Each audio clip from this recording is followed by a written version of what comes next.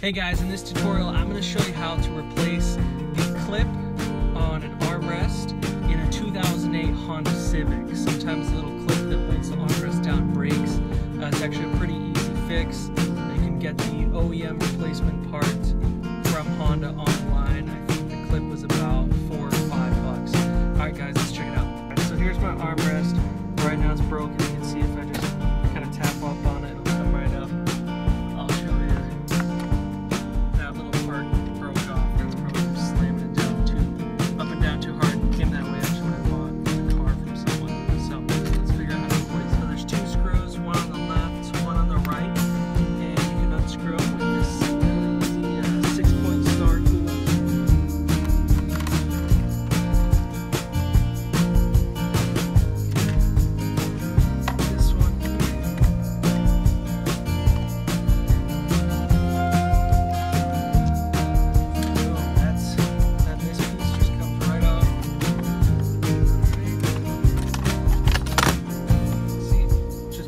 Out the bottom. So to remove the broken clip, you're just gonna put your fingers right here on either side and push together. See the little spring in the middle? You're gonna push together almost like you're moving toilet paper roll. And just compress it together like that.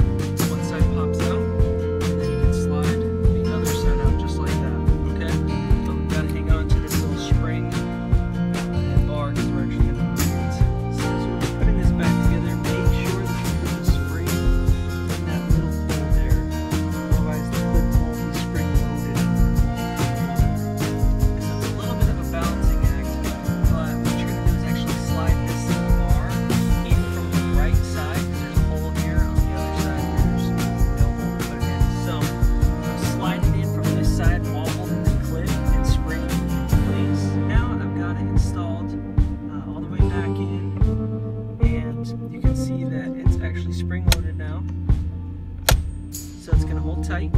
So let's go ahead and get this panel back on. Got two divots there.